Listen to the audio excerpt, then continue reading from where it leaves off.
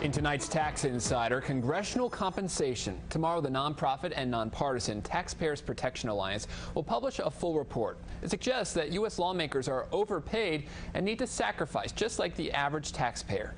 Here to break it all down for us is TPA President David Williams. Dave, let's start with some historical background.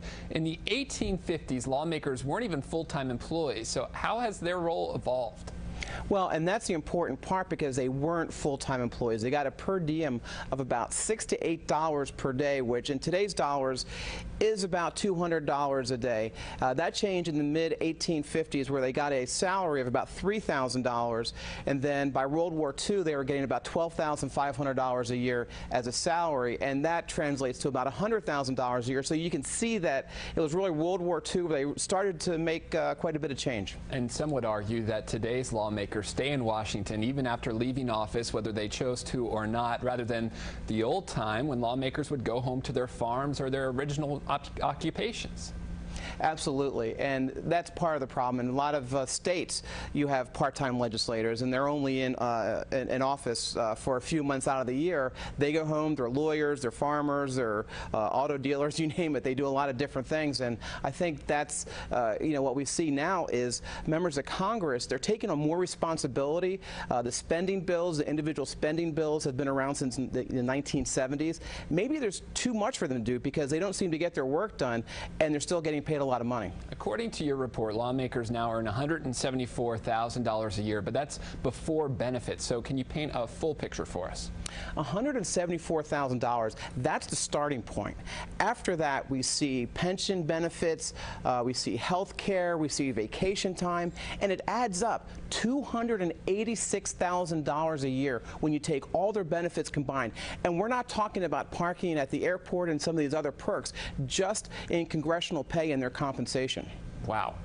The unions that represent federal workers commonly argue that those salaries can't keep up with the private sector, that they don't keep up with the private sector. Essentially, that if Uncle Sam wants to attract top talent, they need to pay for it. So what about Congress in this case? How do lawmakers' salaries compare to the private sector, or is there a way to compare those? There absolutely is a way to compare this. The average worker in this country makes about $51,000. So the legislators are making 3.4 times more than the average salary. And if you look at someone with a master's degree, they're making about $67,000 a year. So even members of Congress are making twice as much as someone with a master's degree. So they're up there when it comes to compared to the private sector. And how do U.S. lawmakers' salaries compare to those of lawmakers from other countries?